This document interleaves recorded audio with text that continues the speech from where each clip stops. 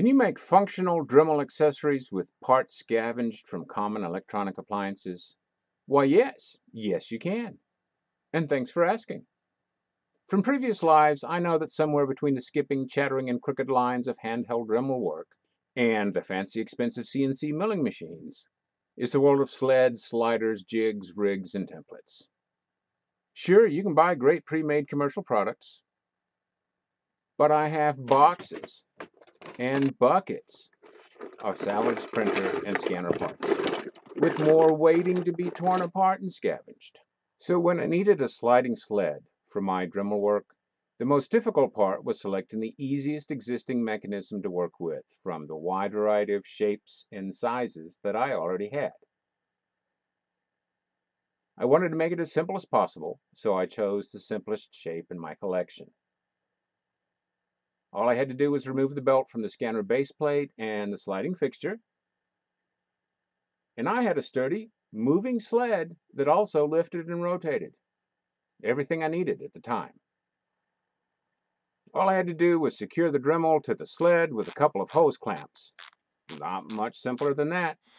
Then I started testing it. It worked great, but I quickly realized that I still needed to clamp down any movable or throwable part. But it worked! I could cut thick metal washers cleanly and easily. I could make very precise and repeatable cuts in wood, much better than I could do it by hand. I could sand out hollow, perfectly straight and level strips, route straight and narrow grooves, turn corners. I could even cut sheet metal, with a few adjustments for blade size and angles. Oh, this was fantastic! This was awesome! I could even add other parts and get extra axes. I could build a semi-manual 3-axis mill that I could eventually automate into a CNC machine.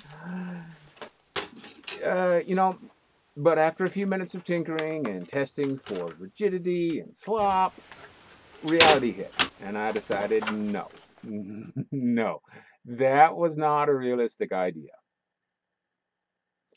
I did, however, whip up a quick router duplicator that featured 2-axis movement and had dual hinges on the third. I hoped to make quick copies in wood of things that I'd already 3D printed without spending $2,000 on a CNC mill. And it worked, kind of. But after spending an hour slowly nibbling away at several different shapes and always making a mistake somewhere, I realized this is exactly why you want a CNC mill and lathe. It's fun for the first 10 minutes, seeing the shape emerge from a block of wood, smelling the sawdust, feeling the tool react to the material. Then it just becomes tedious and kind of boring. So I'll wait until I can justify getting a real CNC mill. But after seeing how well a sliding tray from an old CD.DVD player worked in the Duplicator, I decided to try to use one of those as a smaller version of the basic sled. I also have lots of old CD and DVD players, so I gutted one, took out the CD mechanism, the motors and locks, but I left the gears because it makes it smooth. I screwed the sliding mechanism very securely to a heavy piece of scrap wood. It was sturdy, large enough to make a drill press using a full-size drill or a Dremel, but all I needed was a sled. So I clamped everything securely and repeated the washer cutting, and it worked great. It's a perfect size for my current needs. It's stable and safe and makes clean cuts and surfaces. I can store the entire thing in a shallow drawer, then take it outside, clamp it to the deck railing, and make a clean straight cut or groove, then disassemble it and put it back in storage all in a few minutes. And I always have the scanner base for larger cuts. This one is a keeper. Be sure to hit like and subscribe if you were entertained or maybe even learned something.